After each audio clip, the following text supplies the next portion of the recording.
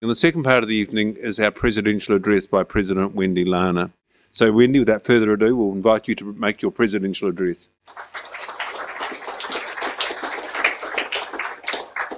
Tēnā koutou katoa, no mai haere mai, ki tēnei po he whakanui e ngā takahoa ta Apārangi.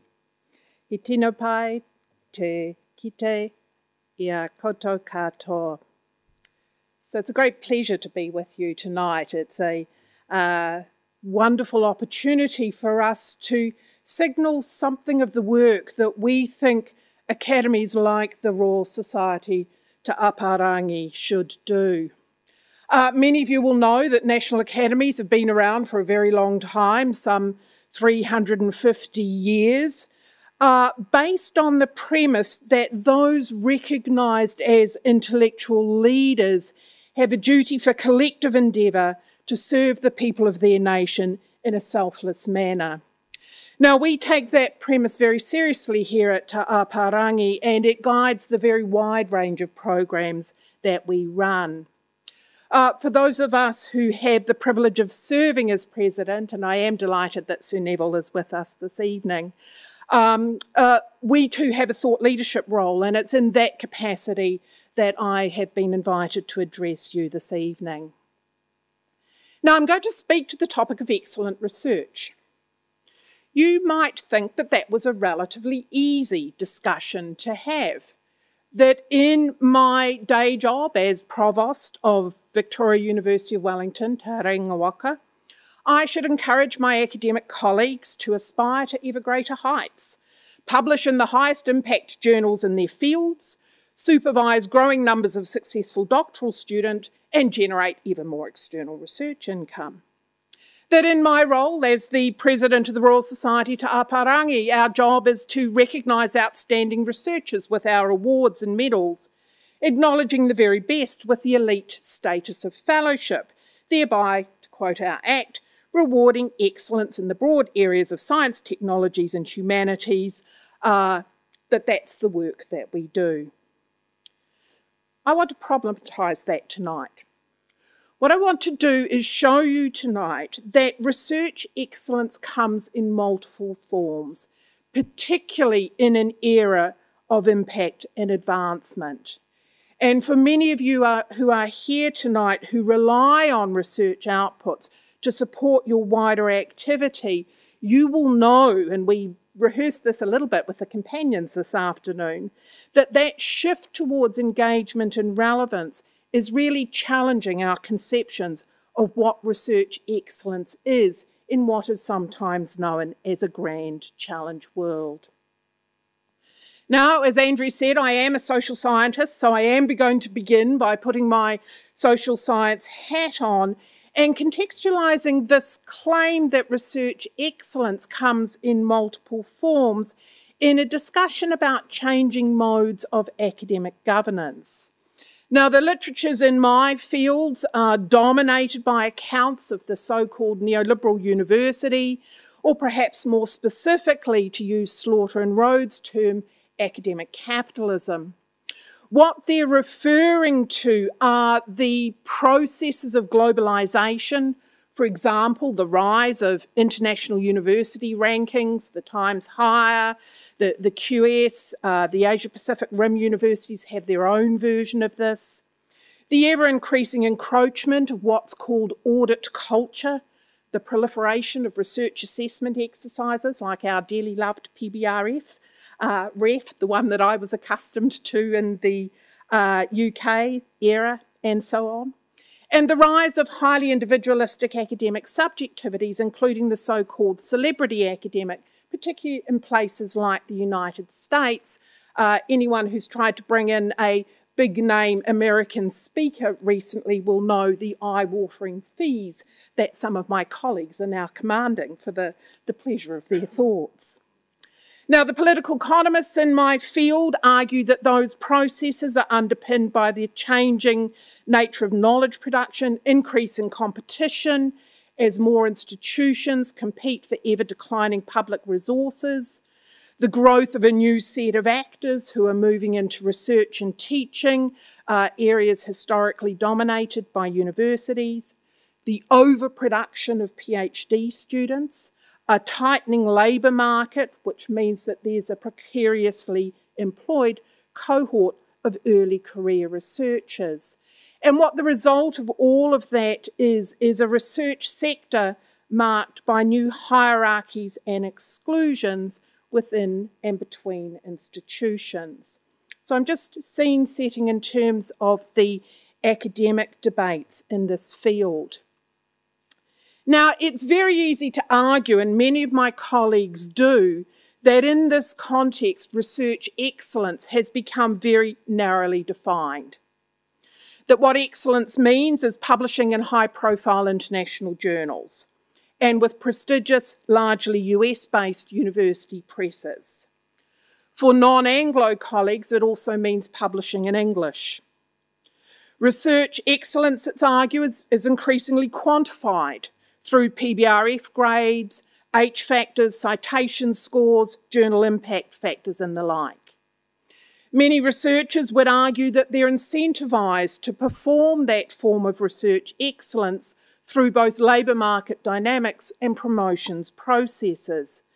They argued that to succeed in these terms means moving up the research hierarchy by strategically publishing and focusing narrowly on the research component of their roles to the detriment of teaching in our universities and the wider forms of organisational citizenship essential to making our research ecosystem work. New Zealand researchers have a particular beef in this regard. They feel that those who focus on local topics and issues are undervalued, whereas those who are more internationalist in their aspirations get more recognition. I've lost count of the number of times I've been told that colleagues who research New Zealand topics can't get published internationally. Recognise the picture? So my view is that that analysis is extremely unhelpful. If we believe this description of our research sector, then my job, in both my day job and in this role, is to foster ever greater competition and heightened individualism at exactly the time that we need researchers who are able to offer multidisciplinary and cross-sectorial leadership in the context of the so-called grand challenge world. I'm particularly concerned, partly because I worry about our collective futures, so I worry about early career researchers. I'm particularly worried about the model of PhD training that we foster if we continue to act on that analysis. To caricature, to produce an excellent researcher, we subject people to a training process that plays on all their individual insecurities, including putting them in a room by themselves for 3 or 4 years to write their thesis. And at the end of that process, we expect them to be good, collaborative academics, able to effectively participate in the cohorts and the communities that we need in today's world. So I think we need to be asking very different questions about the nature of research excellence. My view is that the highly individualised and competitive features of the research landscape that I've just outlined for you are both partial and dated. Research colleagues in CRIs, independent research organisations, the private sector, iwi organisations will already be attuned to a much more porous and heterogeneous research landscape than that I described above. We might also draw attention to the proliferating number of research relationships with industry, with government, with community organisations. Women's studies, Indigenous studies, development studies, long sites from which calls for new relationships with external partners have emerged and been inactive. And in Aotearoa, New Zealand, we should be particularly aware of this, given the importance and influence of kaupapa Māori in shaping knowledge formations and research practices in this country. Now, in my view, insufficient attention has been paid to the nature of the contemporary research landscape and the way in which it's challenging traditional conceptions of research excellence. These new forms of research require the building of new connections between researchers and connections with external stakeholders. They're often premised on deep interpersonal relationships which aim to produce socially significant knowledge through a reciprocal understanding of the expertise and insights of the partners in the research process. In the UK, where I'd been working up until 3 years ago, this terrain is known as co-produced research. Here in New Zealand, it's more often described as co-designed research. It's also the aspiration that underpins our national ambitions to foster mataranga Māori. Now, the impetus for these new research relationships is driven by the rise of what sometimes gets called grand challenges, hence my title. So if we take the example of our grandest of grand challenges, climate change, we know that even the climate scientists argue that the major research challenges are no longer scientific, they are regulatory, social and behavioural, and that they require new relationships and new modes of working. That's driving both an emphasis on interdisciplinarity and a new imperative for cross-sectorial working. So what we see as a result of that is that co-design is increasingly commonplace in funding calls and research initiatives like our National Science Challenges, marking an aspiration for collectively produced knowledge. We see new funding streams opening up designed to promote collaborative endeavours and co-production between researchers and external stakeholders. Now, those moves across disciplines and across organisations raise new questions that concern researchers and practitioners alike, including the problematising of established research approaches. Where traditional research practice encourages clearly defined research identities and professional relationships, co-designed research requires reflexive engagements and emotional labour. It raises important ethical questions and generates new forms of accountability. The focus of research management shifts away from defining functional relationships to managing interpersonal dynamics. And it also, interestingly, marks a move away from the presumed masculinity of traditional leadership styles valued in the academy. Our research organisations themselves are being reconfigured through these changing infrastructures and imperatives of co-designed research. And of course, this new terrain raises new questions about what constitutes excellent research and how we might assess it. So that's the big picture. I'm now going to give you 3 examples just to sort of show you what I'm talking about, just in case you think this is a social scientist off on a little journey all of our own. So I'm going to bring you back to this organisation, and I'm going to start with this organisation. Indeed, with my new role, that of President of Te Apārangi. Now, we're now 151 years old. As many of you know, we took the opportunity of our 150th anniversary to think really hard about how we might remain relevant for the next 150 years. I'm not going to be around for all of that, but I'm pretty clear about working in that future-focused kind of way. Now, part of that discussion was about becoming a more inclusive organisation, better engaging with the full range of disciplines that make up Te Apārangi and recognising the diversity of excellent colleagues other than the male scientists, love them dearly, but who have historically tended to dominate the ranks of our fellowships and medals and awards winners. Now, for us, what that meant was acknowledging that research excellence comes in multiple forms and considering what that might mean for our nomination processes.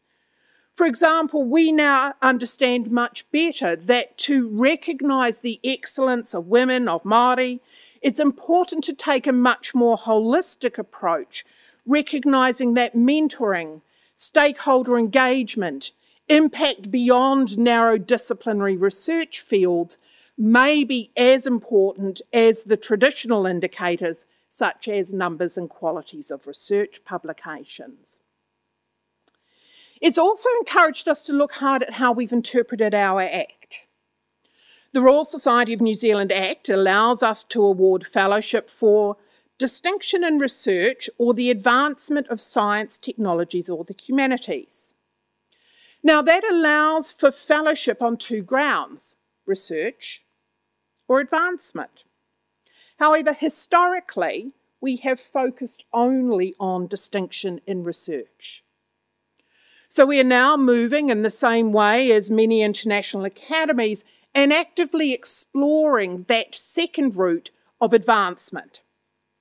Now, examples here could range from major creative works through to significant inventions. If Janet Frame was still alive, would we award her fellowship alongside of her recognition by no less than the American Academy of Arts and Letters? If John Britton was alive, would we want to recognise him for the invention of the British motorcycle? Now, we're unequivocal that both research and advancement routes must demonstrate excellence through intellectual endeavour, but that to give effect to that, we might need to allow for different forms of evidence, novels, inventions. So what we see here is a more multifaceted conception of excellence, one that acknowledges that research excellence takes multiple forms. Now, I've focused here on fellowship, but hopefully you can see the starting point, research excellence takes multiple forms, has implications for many other Royal Society activities. How can we work more effectively with Māori organisations? What does this mean for our early career researchers and the ways in which we engage with them? How should we structure our expert advice panels? How can we ensure that equity and diversity are integral parts of all that we do? And whatever the answer to those questions, there can be no doubt that Te Apārangi will look very different in the next 150 years than it has in the past. Let me give you another example, example 2. I'm also, in addition to my day job and the work I do with Te Apārangi, I'm on the main panel for the UK REF 2021 exercise. This is the equivalent of PBRF in the UK context. The main panel set the criteria for this exercise, and again, here we find a reconfigured discussion about research excellence. The REF methodology has 3 parts: research outputs, impact, and environment. Now, this is the second assessment exercise to formally consider the impact of the research being assessed, and they've actually ramped up the percentage that rests on success in this area.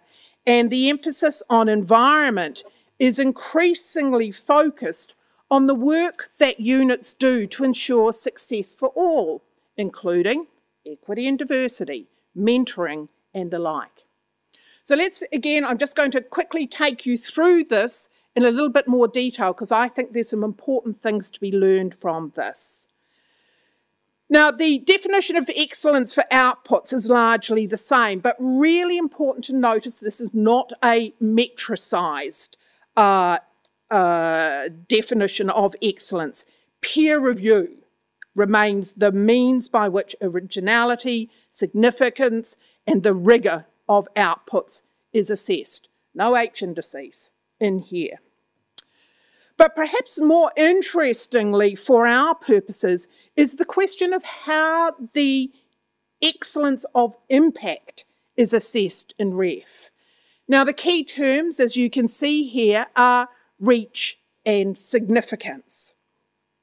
Now, for those of you unfamiliar with this exercise, what happens here is that impact is assessed through narrativized case studies and underpinning evidence. So around this attempt to assess excellence in impact, have assembled a whole bunch of people, impact case study writers, journalists, filmmakers, bloggers, public engagement experts, all of whom have had a role in ensuring the research was captured, had impacts, and that those impacts could be evidenced as excellent. And just in case you think impact is an instrumentalist approach to research, I'd encourage you to have a quick look, if you've got nothing better to do, at the highest scoring impact case studies from the first exercise. In my own geography panel, the highest scoring impact case study was the living wage. A geographer in East London invented the living wage. Unequivocally, 4-star impact case study. Another example, a project based in Nepal, working with the victims of sex trafficking, along with ones that you might expect to see, flood risk modelling, improved data for the Scottish Government and the like. But the point that I am making is that impact is not instrumentalist. Finally, let's have a think about how environment is understood in the REF exercise. This isn't a list of prizes or awards or peer esteem factors. Rather, environment is assessed on 2 criteria, vitality and sustainability. And look at the wording here, supporting a thriving and inclusive research culture for all staff and research students, attracting excellent postgraduate and postdoctoral researchers, and then sustainability, the extent to which the research environment ensures the future health, diversity, well-being and wider contribution of the unit and discipline, including investment in people and in infrastructure. This is our future. Getting the environment right, excellence in the environment will ensure our future is right. My third example, I'm going to bring this very close to home, just up the hill. I'm going to touch on a few changes in my own university. Now, one of the real challenges in the picture I have painted is how the changes I've discussed relate to ideas of career progression and development.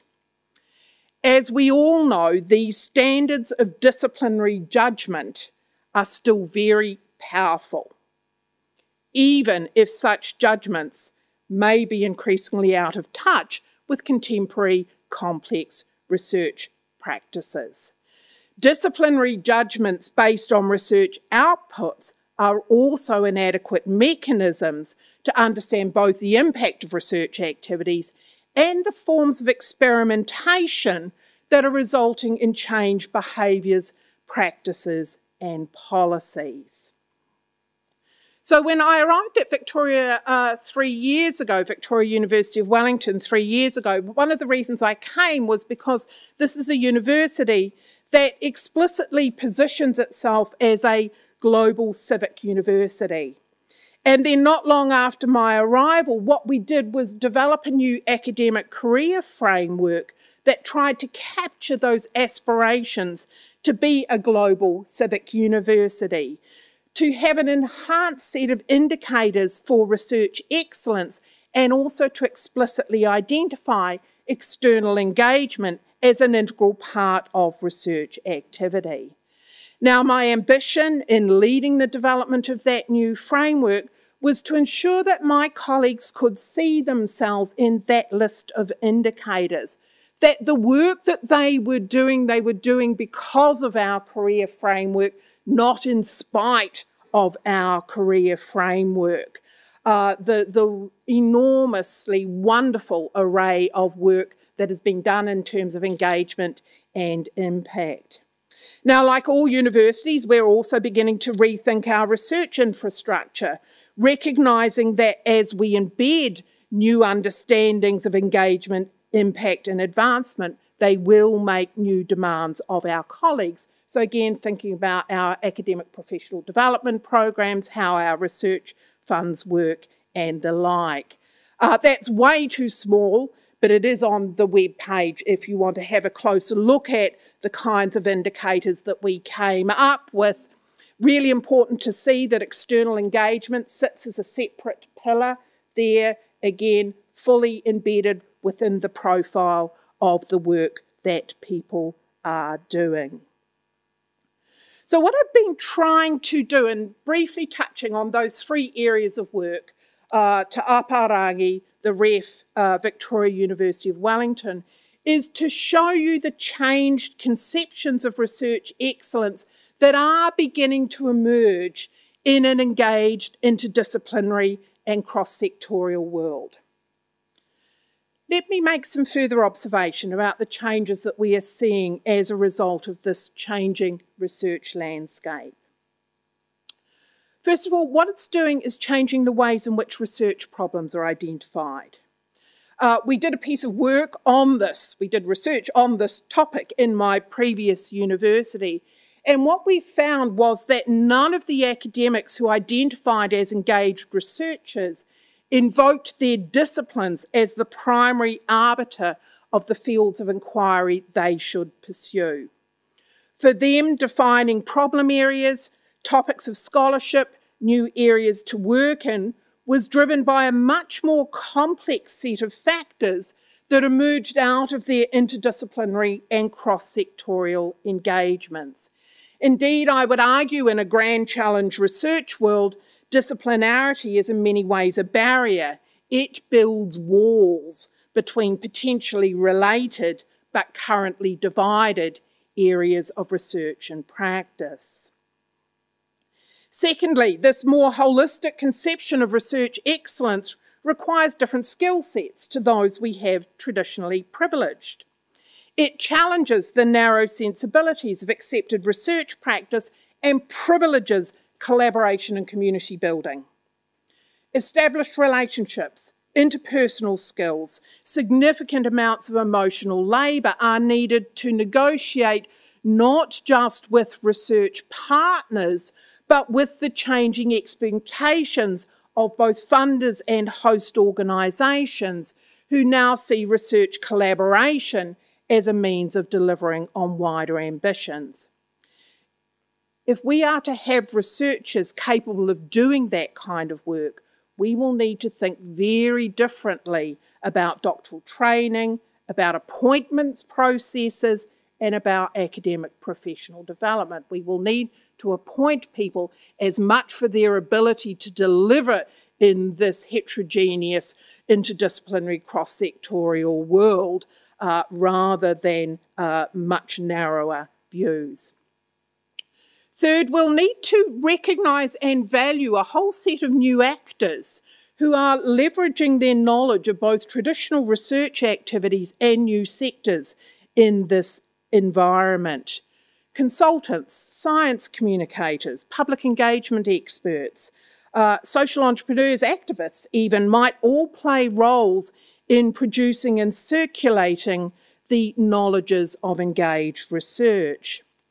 Just to give you some examples from a co-produced research program that I was involved in, the community activist with a PhD who was contracted to build the relationships between 3 universities and 7 community organisations. The graduate student who was also a documentary filmmaker and visually captured the collaborative research process. The artist in residence who worked to present traditional research outputs in new ways.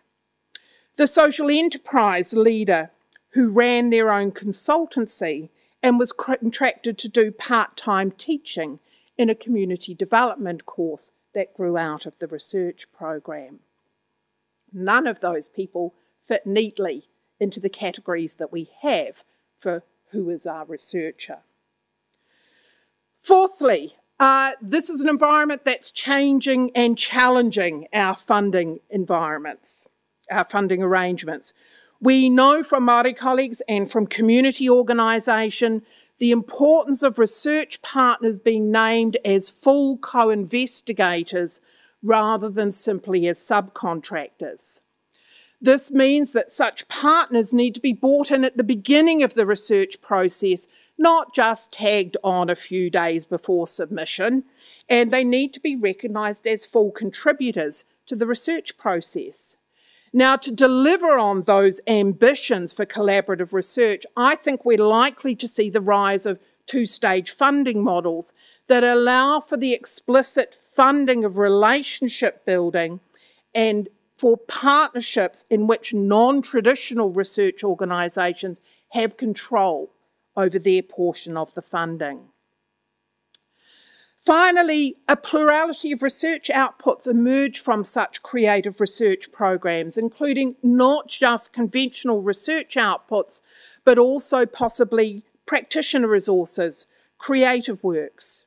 And this is a particular challenge for universities as non-traditional outputs begin to spread from their natural home in arts and find their way into other disciplines.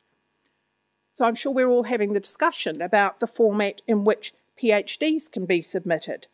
I certainly didn't expect to find myself supervising a documentary film rather than the standard 300-page tome that is normally a PhD. And the research program that I've referred to above also produced various art installations, a novel, and a very wide range of practitioner publications.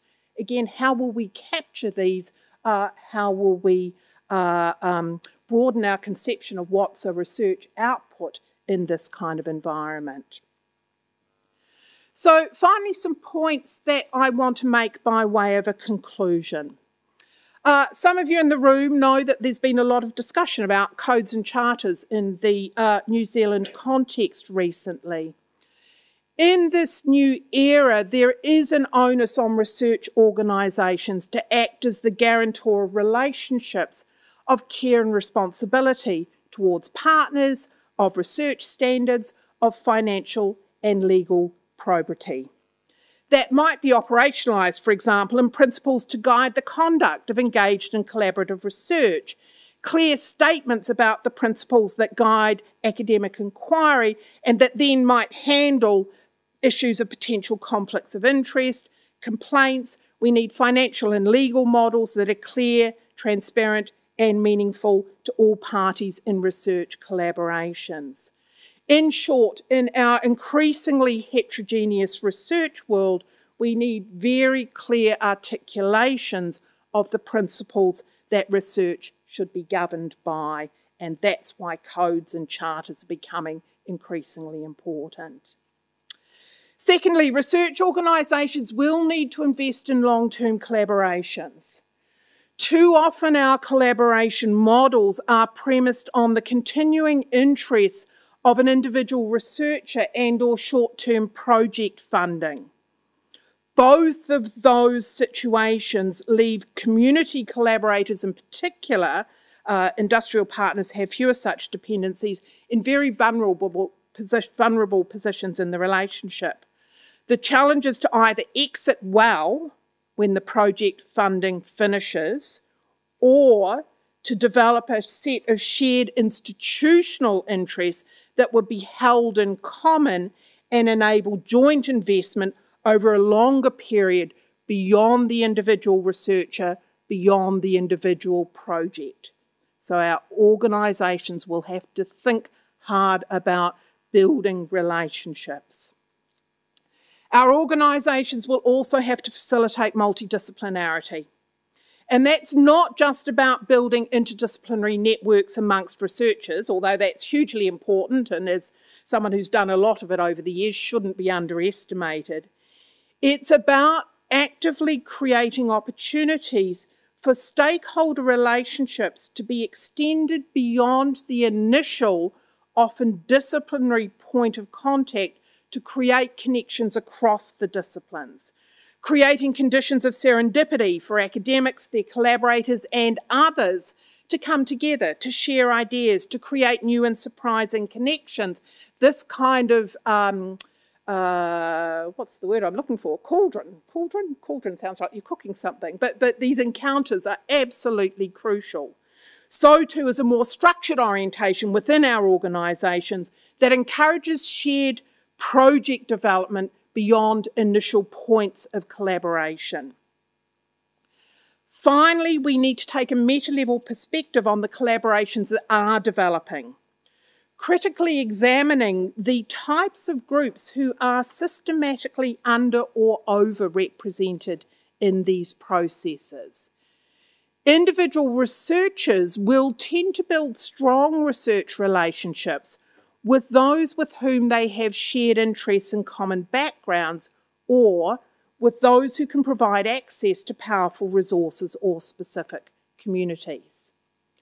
Now, there's a risk that such approach leads to a concentration of research energy around specific groups and concerns.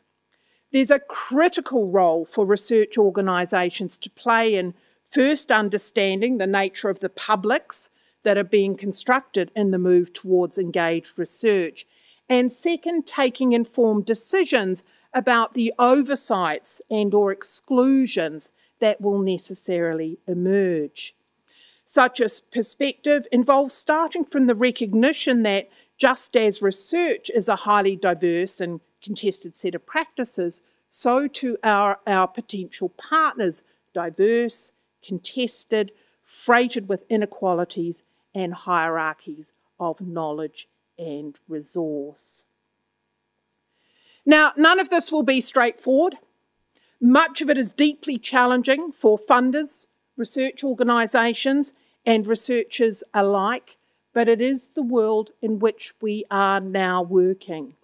And what should be very clear by now is my key point, that in an era of engagement, impact, advancement, you can choose your term, we will need to think very differently about research excellence. And if we do, and if we get this right, then not only will our research be enhanced, but our relevance as researchers to the communities that we serve will be strengthened. Nō reira, via te iki kahurangi, which translates as strive for something of excellence. Kia ora koutou.